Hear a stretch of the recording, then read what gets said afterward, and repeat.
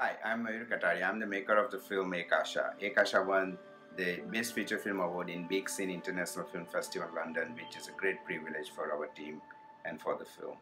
Ek Aasha is the story about transgender girls' quest to become teacher in India. There are 5 million transgender people in India with no access to education and career.